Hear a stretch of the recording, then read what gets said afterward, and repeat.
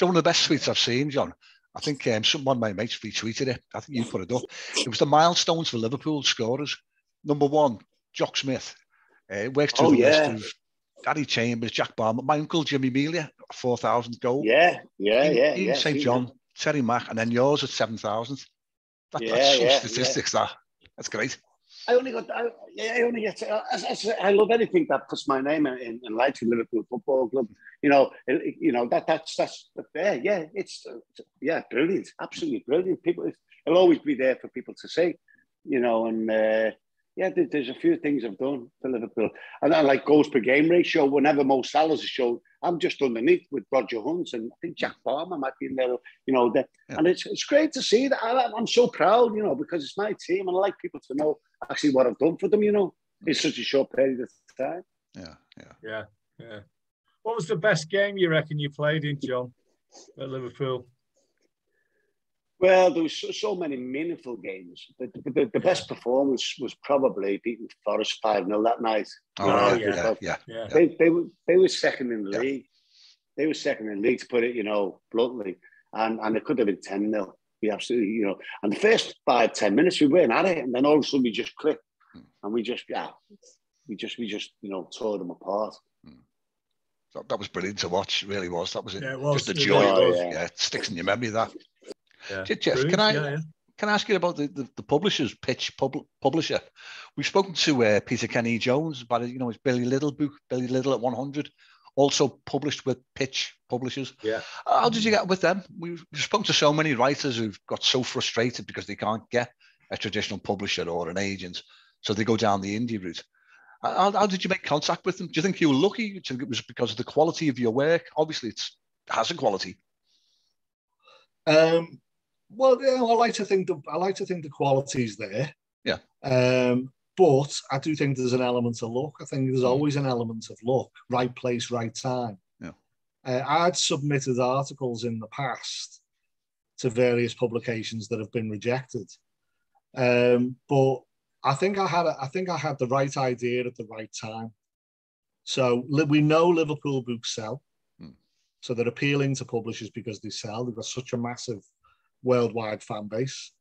It was the 125th anniversary of the history of the club, and I had a book with 125 stories about Liverpool Football Club.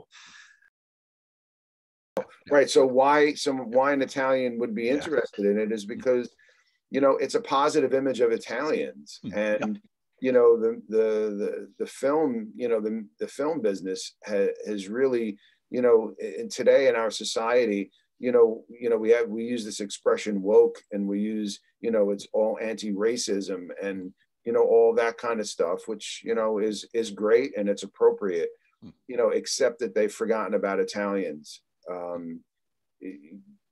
There's only been one film made in this country, a popular film. There might be some indies out there, but, I know there are some indies, but popular movies that Hollywood backed films.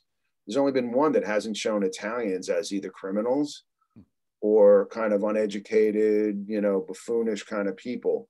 This Italian. What is that? What is that, Mike? What film? Unbroken. Oh, okay. Is the true story of a World War II pilot. Yeah, I've seen it. Yeah. And so it just shows Italians as just being Italian. There's no mafia, there's no, it just happens to be an Italian guy. And that's, so this Italian director was especially interested in Madness because it showed Italians in a positive light. In fact,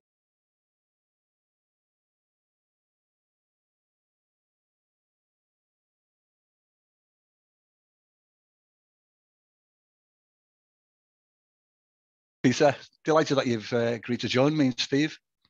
Oh, no worries. Thanks very much for wanting to speak to me. That's nice. Thank you. Good to speak to you, Peter. Yeah, great. Yeah. You both all right?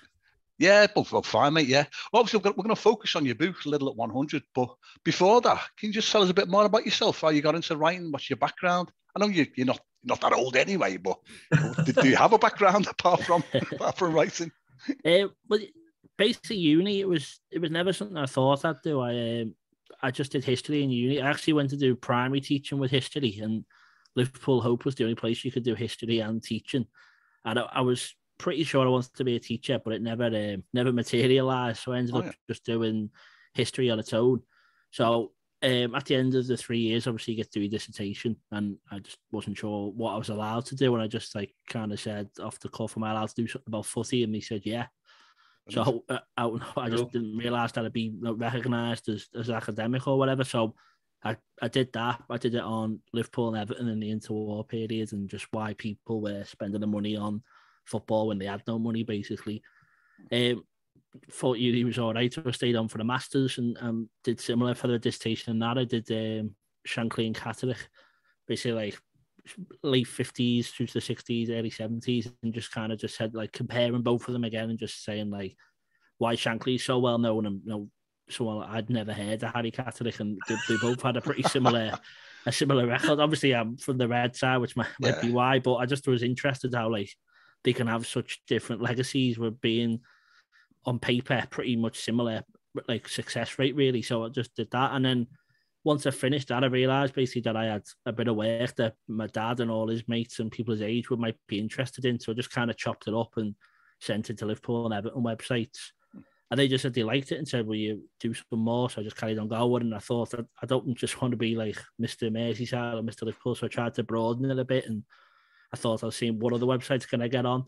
Then I just tried to target what programs I can try and get in. And then it just kept growing really. And then as I kept writing, it was Dave Cottrell, who was the editor of the Liverpool program. He just said to me, why don't you try and do a book? So I thought, okay, why not? So me and my dad came up with like 3-4 ideas, and one of them was about Billy Liddell. So that's what took off, and that's it. I think why you're talking to me now.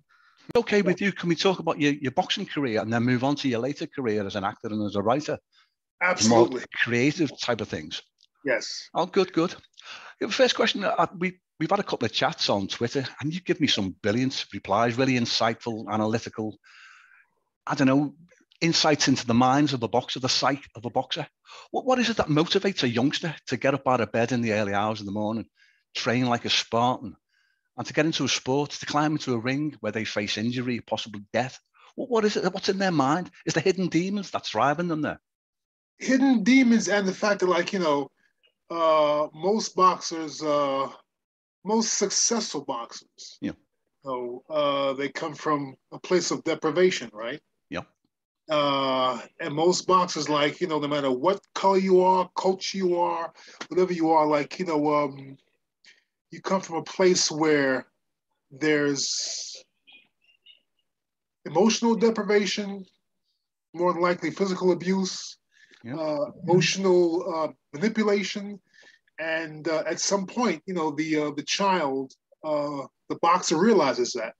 He doesn't realize, though. I don't think the boxer, as I told you in my one of my emails to you, I don't think the boxer can have a firm understanding of why he fights, though.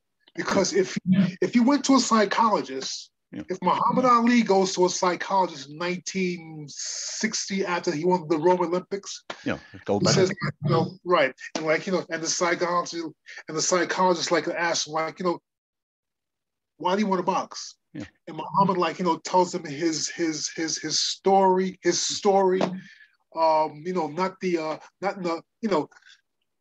Muhammad will begin to tell the psychologist his PG story. His PG is parental guidance is right. His juvenile. Right, that's right. Yeah, because like many fighters, Muhammad, it's very rarely spoken about, but like Muhammad had conflict with his father. Yeah. And a lot of boxers have conflicts with dad. Yeah. I don't know if a lot of female boxers have conflict with mom, but that's the case, man.